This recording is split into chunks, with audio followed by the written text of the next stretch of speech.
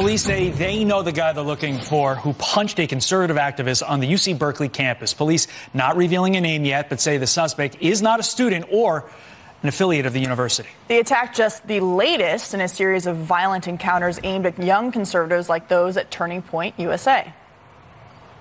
You know what's better for people? Cheap labor. That's how you get cheap. You pay nothing. Film it, bro. Film it. I'm filming it. Yeah, bro. Take responsibility for your members.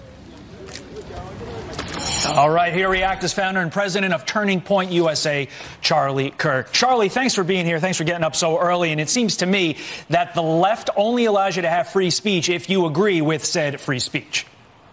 That's exactly right. I commonly say the left hates the idea that there are other ideas. And this is getting very serious.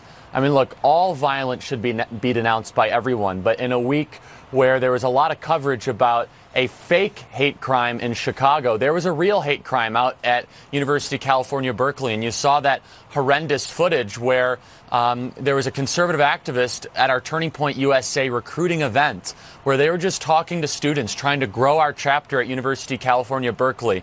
And our students know we're going to be in the ideological minority at UC Berkeley. We understand it's not exactly the easiest place for conservatives, but nonetheless, we're there and we're recruiting.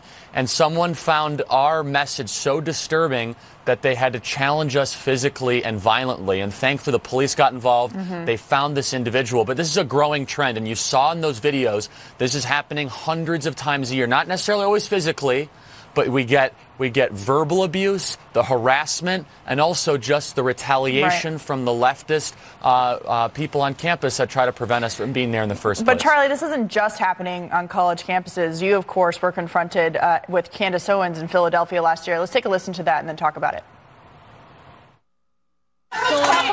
There's something on the phone. Get that out of my face. Don't let that touch me. I'm not kidding.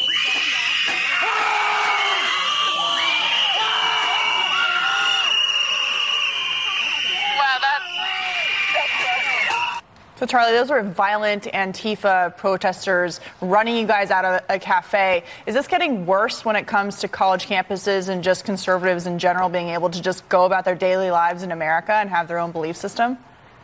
Yeah, I'm afraid that unless the left gets called out for this ridiculous behavior, it is getting worse. And so what's so scary about this example at University of California, Berkeley, is that a staff member for the university praised this attack.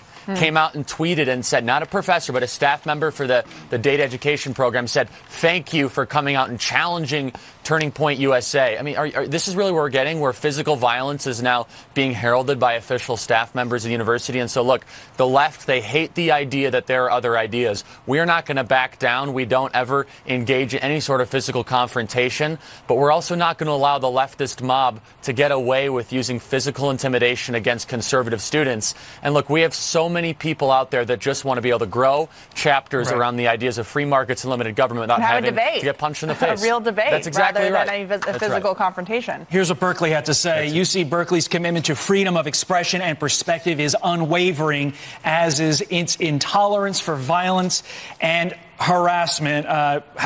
What's your response to that statement?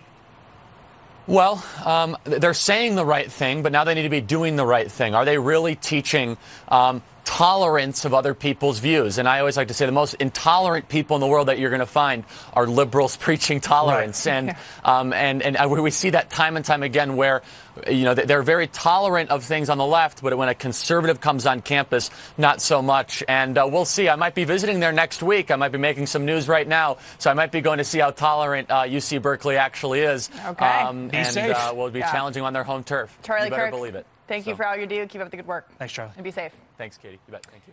All right, well, 3 top